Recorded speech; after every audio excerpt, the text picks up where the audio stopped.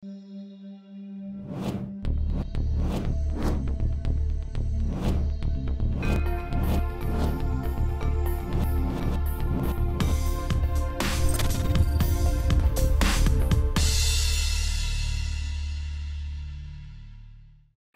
welcome to Sightline, to the program where we talk about important events with important guests. So today my guest is Eriko Tamura, who is a chief representative of Japan International Cooperation Agency. Hello. Hello, nice to meet you. I'm Eriko. Thank you for coming. And could you please tell us, first of all, the organization itself, what is JICA? Okay, thank you. So JICA is established its office in late 1990, but we start our assistance to Mongolia from 1972. Our first project is the grant aid project for Gobi Cashmere factory that is now big, very famous brand. And JICA is conducted various projects including technical assistance and also grant aid and also loan program.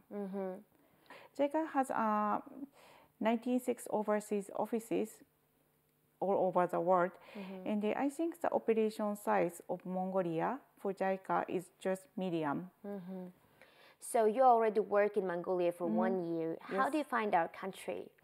Yes, before I came to Mongolia, I have very limited image to Mongolia. What I know is it's just strong small restaurants such as Asashoryu or Hakuho, and also very vast grassland. But after I came to Mongolia, I found many attractive places and the attractive people. I met many attractive people. So I enjoy working with Mongolian people, and the characteristic of the Mongolian people are very different from the Japanese people. So there are many good points for Mongolian people. So they are warm, kind, and open, and also they are very flexible. The flexibility is very different from the Japanese because the Japanese people prepare everything in very early times. I see what you mean. Yes, yes. But Mongolian can prepare for the important events in very short period of time. So that was very surprising thing for me. But at the same time, it sometimes stressful for us because our working style is very different. Are you talking about Robocon, which has happened in the end of August? Not only about Robocon, but so JICA conducts JICA have several big events, such as opening ceremony of new hospitals or opening ceremony of the new airports. And we request the Mongolian counterparts to make the list of attendants, but the list comes very late, and so I always worry about the preparation. It's a very important thing that you mentioned about that you are always worrying about the preparation of Mongolian people. You have just mentioned about this, that you worry about these preparations from Mongolian side. Is it really sometimes brings you to complications? Are you facing some complications with this? Yes. Really? Yes, yes. But at the end, the event finished very successfully, and it's kind of miracle for me why the Mongolian can manage the event so in a short period of time, and they can make the event successful. So when we talked about the projects, events, you also said about the airport. Yes. Could you please tell us more a little bit about the new airport? Okay, so the airport has constructed by the assistance of the Japanese loan program, and we provided loan to the Mongolian government, and it has been constructed for many years, and the facility is almost completed. and they are waiting for the opening of the real opening of the operation. And one of the characteristics of the new airport is the and management will be conducted by the special purpose company comprised of the Japanese consortium and also the Mongolian side. And the management contract will continue for 15 years. And by that contract, I expect the Japanese style management will be delivered to the Mongolian side. We are talking a lot about last time about the Japanese management. Yes. And also in the center of Mongolian Japanese Center, they also provide some Japanese management and so on. Could you please give us a little bit more information about this management? Okay, yes. So the Mongolian Japan Center was established in 2002, and they provide nearly 30 training courses for the Mongolian companies. And so the courses are very unique and includes many unique topics such as Kaizen and also business communication skill, presentation, and proper accounting and the proper contract management.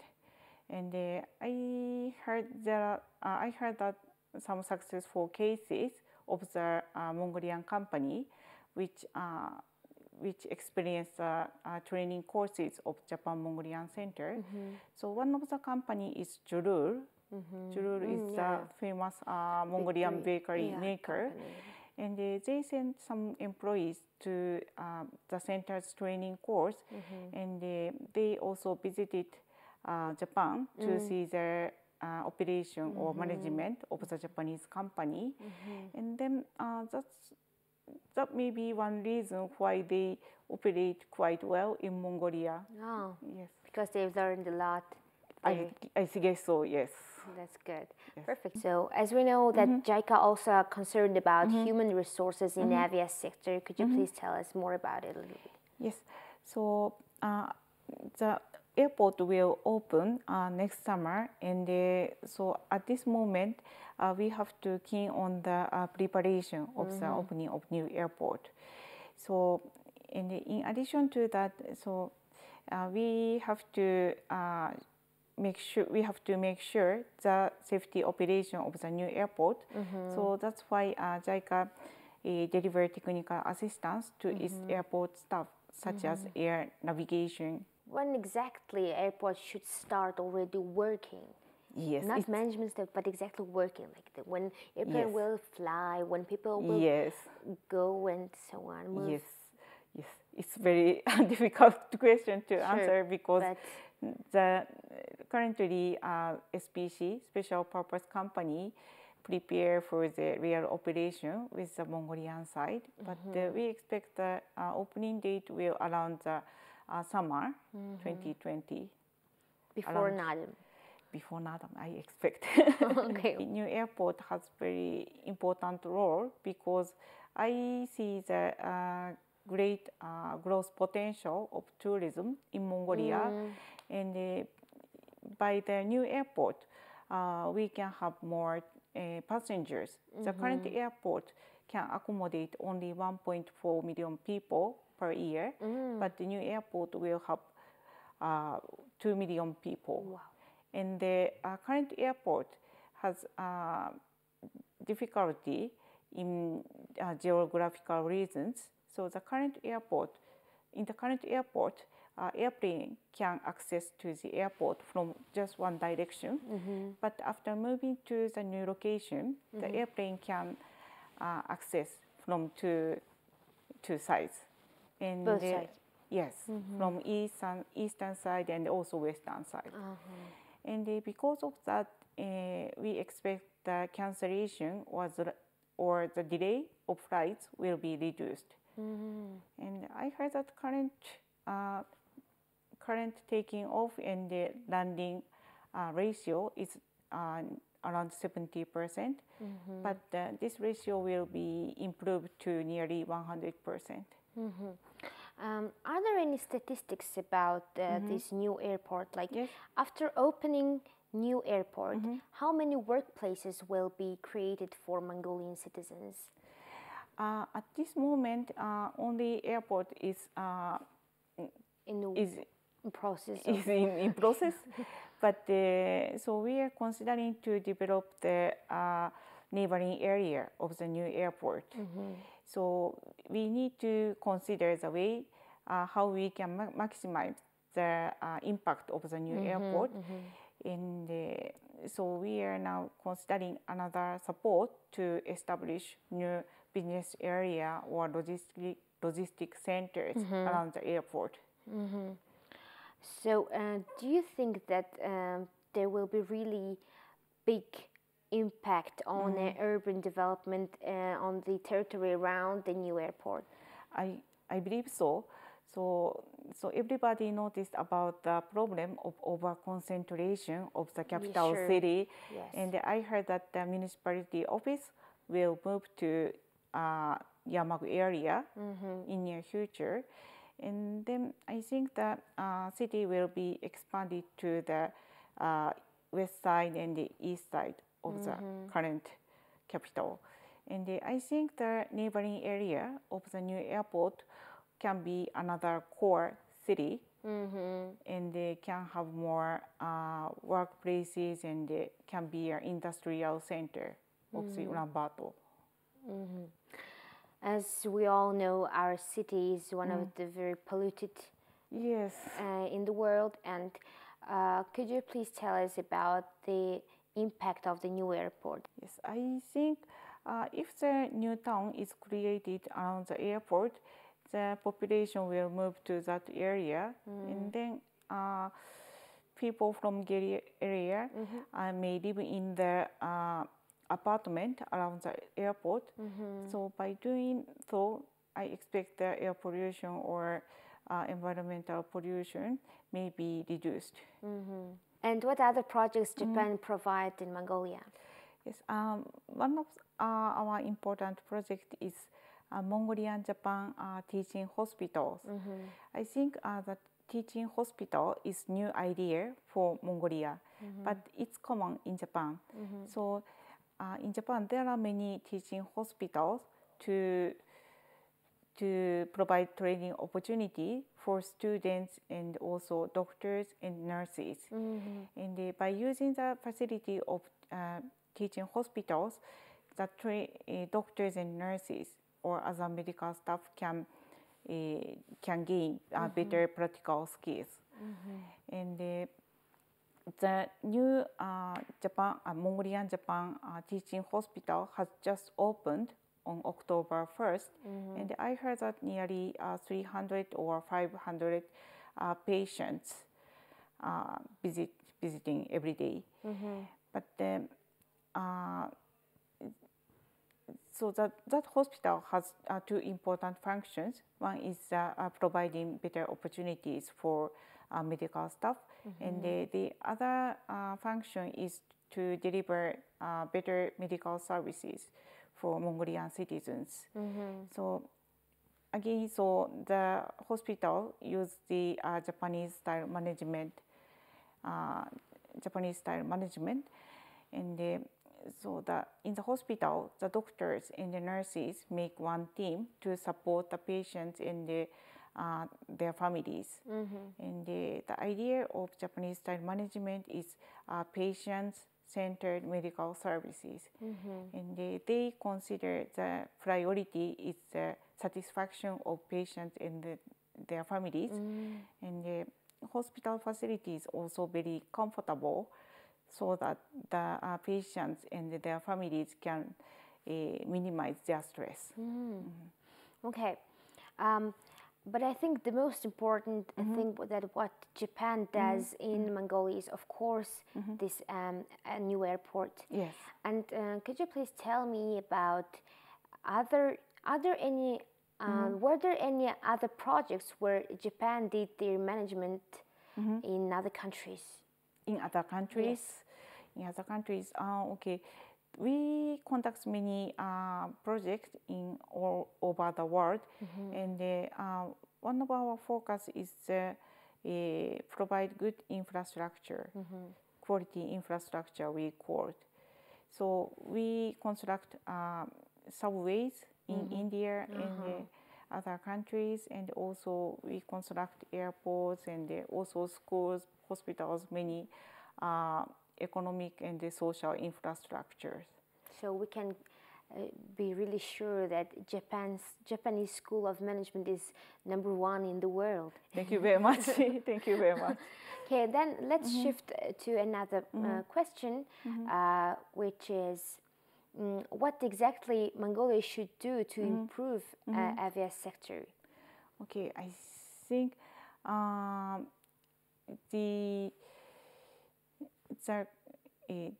Mongolia should open the market, I believe, because now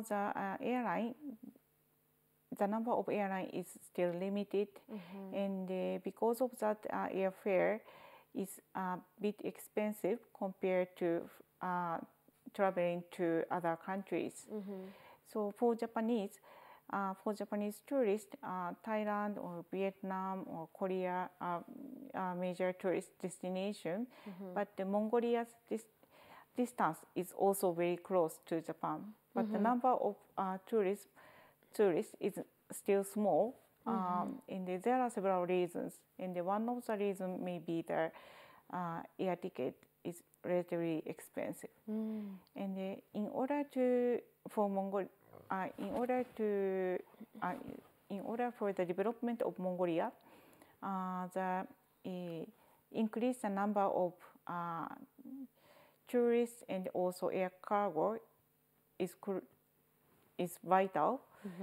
And if Mongolia employs the open air policy, they can have more airlines and also the business chances with other countries.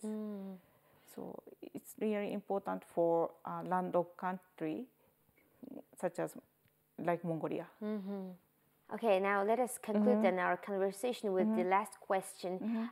Could you please share with us with your plans, what JICA plans to do in near future? Okay, so one of the main issue is support the Mongolian government to achieve Sustainable Development Vision 2030. That is the ultimate goal that the Mongolian government should achieve.